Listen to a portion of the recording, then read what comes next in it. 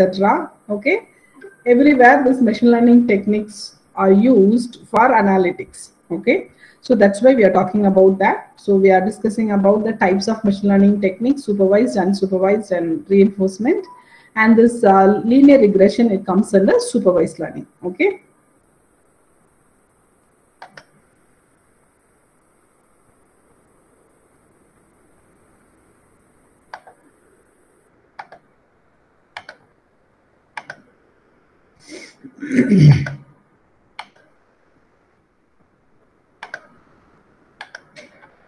So in the last class, I have told you about this only. So this is the logistic regression model. Logit of P is equal to beta naught plus beta 1 into X. Okay. And so what do you mean by this logit of B? That is the log odds of logit is assumed to be linearly related to the independent variable X. So now we can focus on solving an ordinary linear regression. So using that we are solving, and in the last class itself I have told you. Okay, so how how this P is calculated. So this P is equal to 1 by 1 plus e power minus beta naught plus beta 1. Okay, beta 1 X. So this is your recurring probabilities. Very good. Okay. So which gives this P as a sigmoid function. See here, when the response variable is binary, the shape of the response is often sigmoidal. Okay, so either a S-shaped curve or a Z-shaped curve. Okay, so either S or Z. Okay, or Z-shaped curve. And here, when you see here, now we'll see the interpretation of beta 1.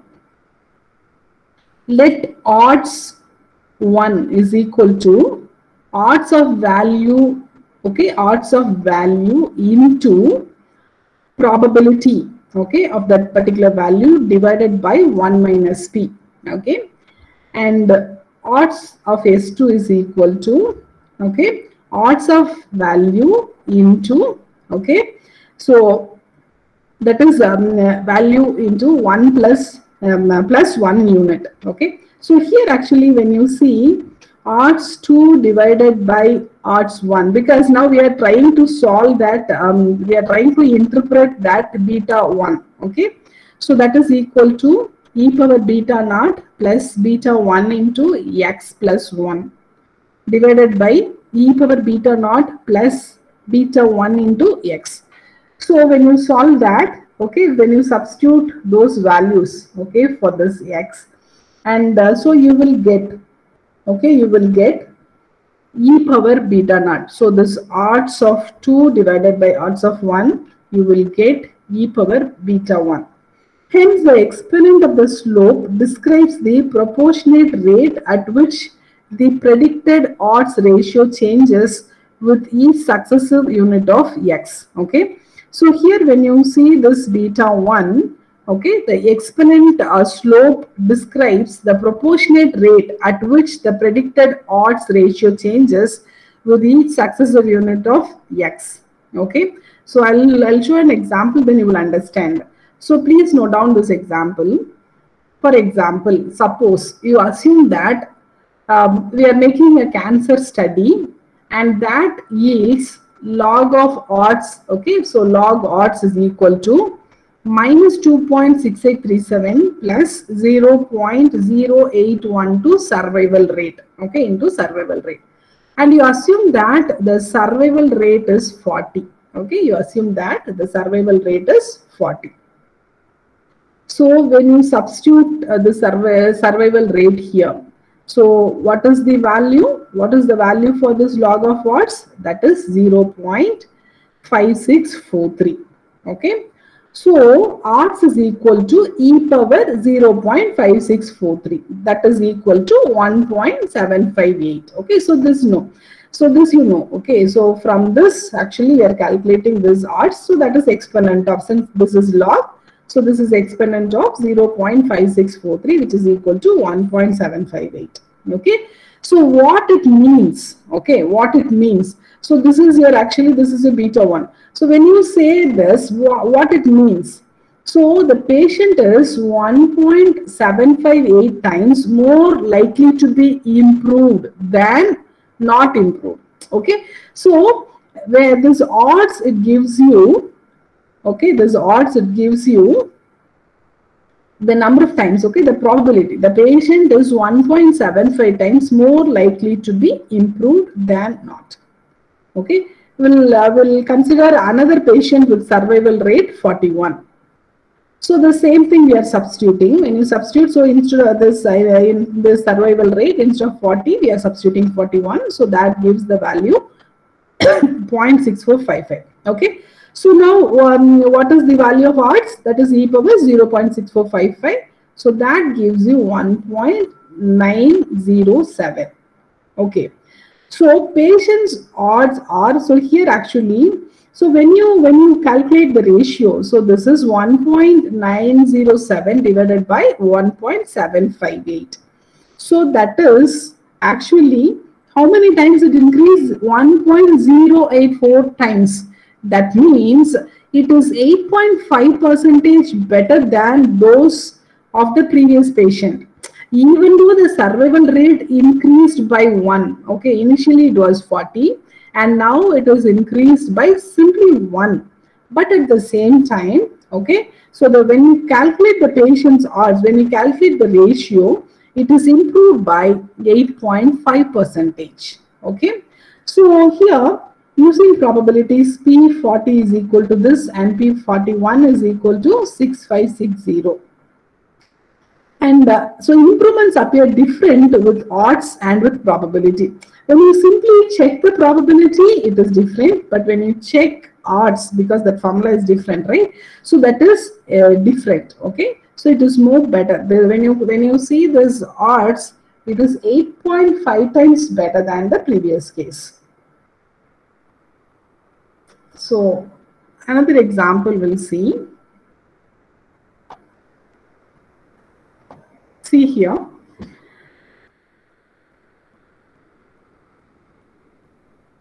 A system analyst studied the effect of computer programming experience on the ability to complete a task within a specified time. Okay. So here, okay, 1 minute. Okay. So in a study of, not this one, sorry. Yeah. So a system analyst studied the effect of computer programming experience on the ability to complete a task within a specified time. And 25 persons were selected for the study with varying amount of computer experience in months. Okay. So what is x-axis? X-axis is the month of experience. And results are coded in binary fashion. Y is equal to 1 if the task is completed successfully within the deadline, okay, within the specified time, and Y is equal to 0 otherwise. Got it? So what is your Y-axis? So the success in task, whether they are able to complete the task or not within the specified time. Okay, so this is your Y-axis. So this will be either if they are not able to complete, that is marked as 0, and if they are able to complete, then that will be taken as 1. Okay, so accordingly they have plotted. And see here, when you see here, when the experience, okay, so when you draw a scatter plot and the lowest count, the programming task example, when you see here, initially it was 0, okay, and after that, when the months of experience increases, okay, so if there is no experience, automatically they are not able to complete. When the number of months increases, okay, the month of experience increases, automatically they were able to complete, okay, they were able to complete their task on time. So see here, we'll see an example. The same thing we are continuing, okay. So result from a standard package, okay. So here beta naught is equal to minus 3.0 0.0597 and beta 1 is equal to 0.1615. So estimated logistic regression function, that is equal to P is equal to 1 by, we know this equation, right? We know this equation, that is beta naught, okay, minus, actually, since it is actually beta naught, your P is equal to 1 by 1 plus e power, okay, e power beta naught plus beta 1 into x, okay, beta 1 into x. So that minus of will take, no, so because we take minus of, now this becomes plus and this becomes minus, okay. So that's what has been changed. So since this beta naught is minus, this becomes plus. So it is 1 by 1 plus e power 3.0597, okay, minus 0.1615x. Got it? And for example, the fitted value for x is equal to 14s. Assume that x is 14. Assume that x is 14. Okay. So what is the probability? What is P? When you apply, when you substitute 14, okay, for x, then you are getting 0.31. So the estimated probability that a person with 14 months experience will successfully complete the task. So this is the probability, okay, for a person with experience 14 months, okay. So that means less probability, right? So 14 months will successfully complete the task. We know that the probability of success increases sharply with experience, okay. So odds ratio, when we calculate this odds ratio, so the exponent of beta 1 is equal to E of 0.165. This is your beta 1 value, okay. So that is equal to 1.175. So here when we check odds value, okay, so it increases by 17.5% with each additional month of experience, okay, with each additional month of experience. So a unit increase of 1 month is quite small, and we might want to know the change in odds for a longer difference in time. So for C units of x, okay, it is exponent of C into beta 1. Suppose we want to compare the individuals with relatively little experience to those with extensive experience. Say for example, 10 months versus 25 months we wanted to calculate. So here what is C? That is the difference is actually the change in odds, okay, that is 15, right? So because 25 minus 10, that is 15, C is equal to 15. So what is the odds ratio? That is e power, okay, 15 into C is 15 into the C is 15 into beta 1. Beta 1 is 0.1615, that is equal to 11.3. So odds of completing the task increases 11-fold. Okay, increases 11-fold when the experience increases. Okay. So this is one example. So actually, how this slope or how this odds value, it has an impact, okay, on the result. So another example. So in a study of effectiveness of coupons offering a price reduction, okay. So here actually when you see here, 1,000 homes were selected and coupons were mailed. So they wanted to check, okay, they wanted to check the price reduction as well as the proportion redeemed, okay. So what they have done, they have chosen some 1,000 homes and coupons were mailed, okay. So the coupon price reduction is $5, $10, $15, $20 and $30. So 200, so with the different combinations, okay. So they have, for some people they have offered 5% reduction, $10 reduction, $15, $20, $30, etc. Okay. So this x-axis is the price reduction in dollars, and 200 homes assigned at random to each coupon value. And the X is the amount of price reduction, and Y is the binary value variable indicating whether or not coupon was redeemed. Okay, so they have given some coupon. They wanted to find out whether it has an impact or not. So because you can find out, right, RD sale, this sale, that sale, they give some coupons, right? They provide some offers, 50% reduction, 5% reduction, like that. When they offer, is it useful or not, whether the people uses that or not, okay, because of that your sales increases or not. So to predict that, okay, so they are just doing an analysis. See here, when the amount is less, the number of people, okay, the percentage or the proportion of redemption, that particular coupon is very less. But at the same time, when the amount is high, okay, so automatically the proportion of redeemed is increasing. So here we'll see the fitted response function. Okay, so the fitted response function.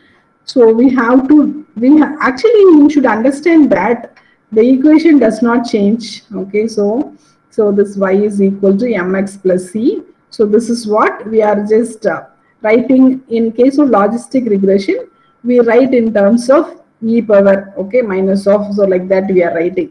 Okay, so our aim is to find the correct beta 1 and beta naught and beta 1, such a way that the curve, okay, the curve fits appropriately, okay, fits properly, the curve fits properly. Okay, so here actually beta naught they have taken as minus 2.04 and beta 1 0.097.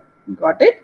So the odds ratio is exponent of beta 1, that is equal to e power 0.097, that is equal to 1.102.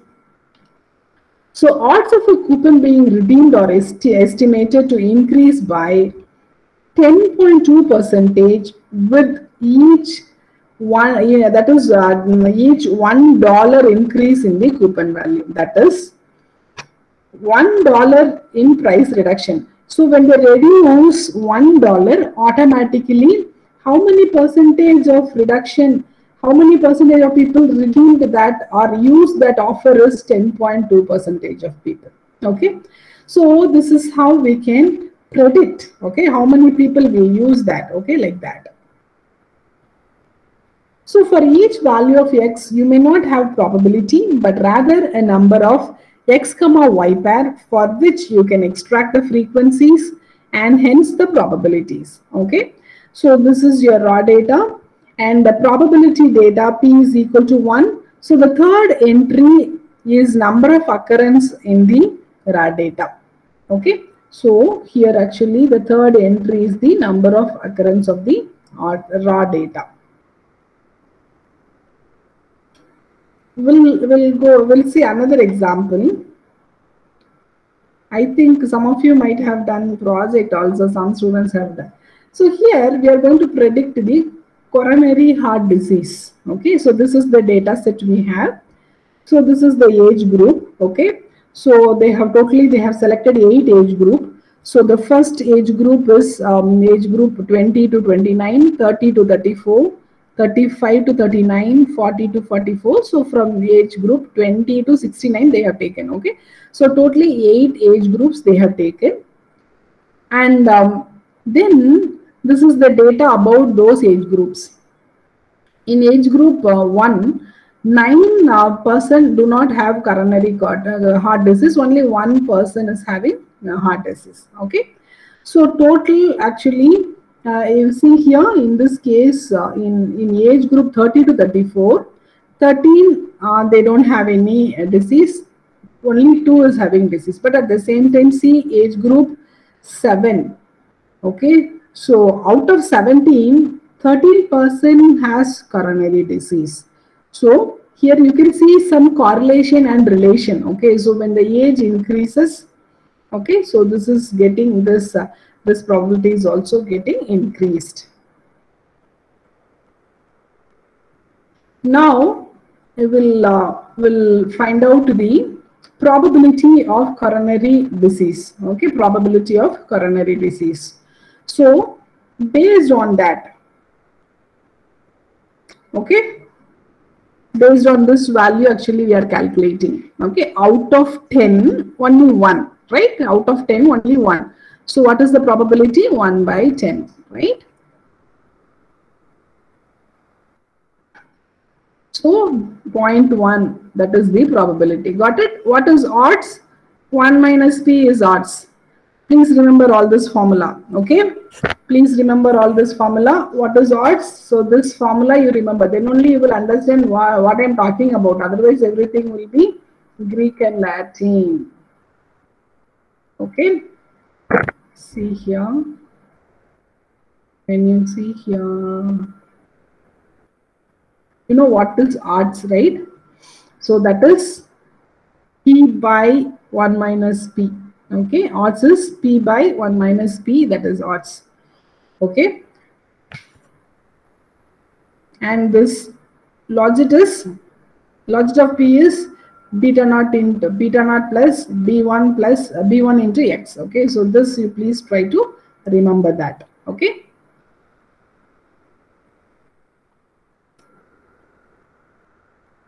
Now you calculate. Okay, so similarly for all the values of the previous table they have calculated. Okay, and this is actually log of odds, that means e power this. Okay, so this value is calculated, and then this is the number of occurrence. So this is the total. Okay, so this is the total number of that is frequency, right? 10, 15, 12, 15, 13, this one. So how they are calculating this odds? P minus, okay, p by 1 minus p. Okay, so based on that has been calculated. And now, so this is age group. Okay, so this is the age group. Okay, this is your x and this is your y, that is log of odds. And we are calculating x square as well as xy, and this is the number of occurrence. Okay, see here when you see the graph. So the sum reflects the number of occurrences. So sum of x is equal to x1, okay, x1 dot number of occurrence into x1 plus x2 dot number of occurrence into x2. Okay, so that has to be that you have to calculate. So that is your sum of x. This is, what is this? This is your sum of x. So how the sum of x is calculated? x1, okay, x1 into number of occurrence of x1. So what is number of, so 1, x1 is 1 into 10. Okay, plus 2 into 15 plus 3 into 12. Okay, so like that it has been calculated. So you are getting 448.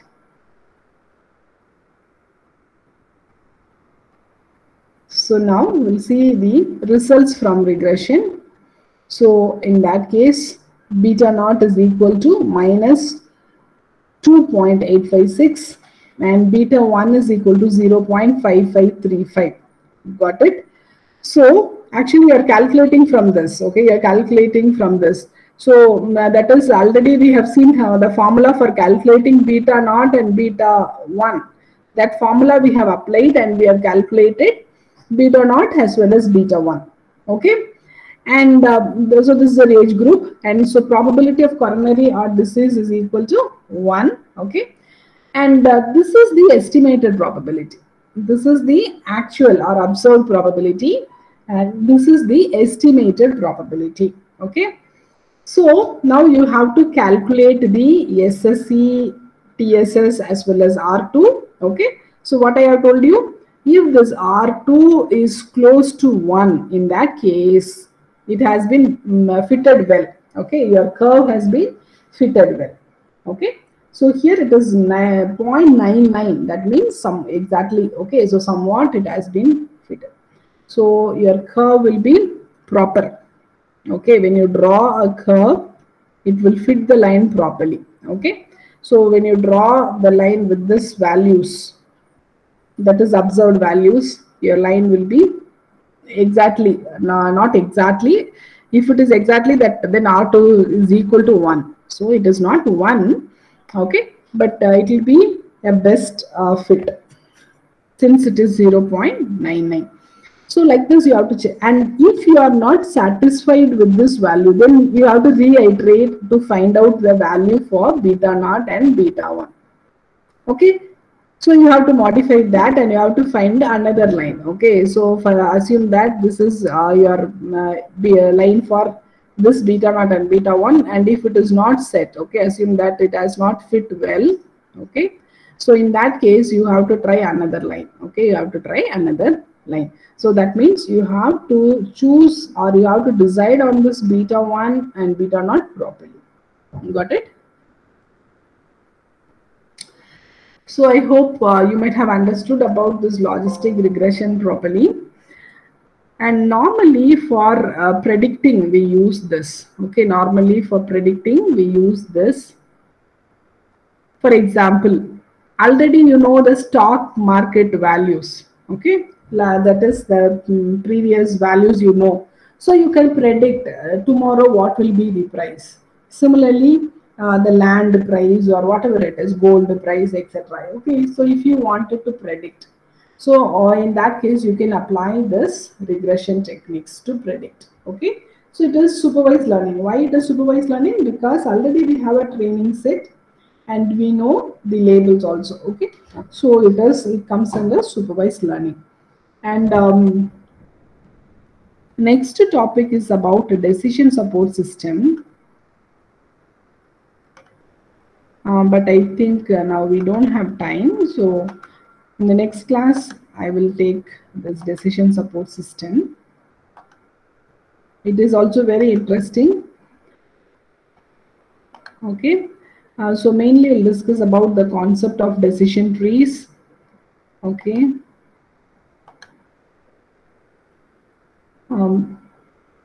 this is also one of the classification technique. We'll discuss about this in the next class. So mainly we'll discuss about what is a decision tree, how it works, and what are the uses of decision tree, and how this decision tree works, or how it classifies the data.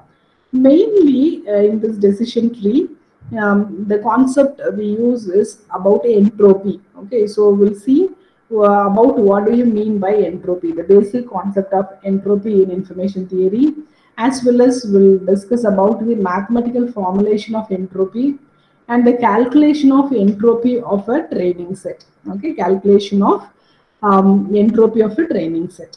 And also there are different types of decision tree. We'll discuss about this ID3, CART, C4.5, C5.0, like that. Number of decision trees are there. So we'll discuss about that as well. Okay. So with this, we can stop now, because when I start, I cannot complete this topic. So in the next class, I will teach this. Okay. And now all of you, please go to your Google Classroom. All of you go to your Google Classroom, log in. Okay, join your Google Classroom. So in that, for chatbot, okay, I have shared a link, right? I have shared a link for choosing the group. Only I have seen 2 or 3 people have done that. Others, kindly complete it now. Make it fast. Before this class, try to complete that. I have shared an Excel sheet, right? I have shared a spreadsheet. Now I'll post it in the chat box as well.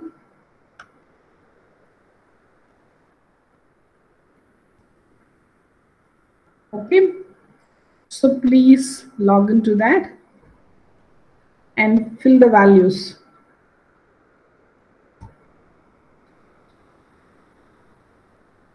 Only 2 groups have filled, and I appreciate those people. Sarah, Joshua, Vincent. One more group I have seen they have deleted. Buddy, yeah, Christina, Nikita, Chris, Jonathan, Tracy, guys, etc. Very good. Okay. Others also kindly please enter. Okay. At least you enter the groups, man. You just discuss with your friends and kindly fill it. Please log in and please do that. See here, I'll share my screen. Excuse me, ma'am. I You can discuss and you can fill it. Now, see, nobody has done it. It is empty. The Google Sheet is empty. So please do that. And one more thing is,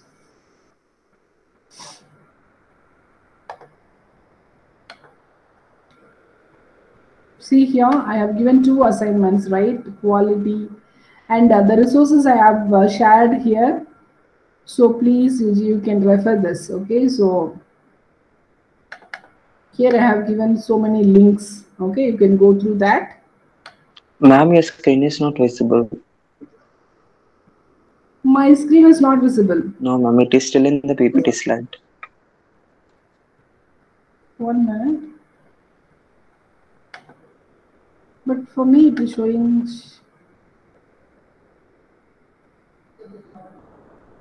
1 minute.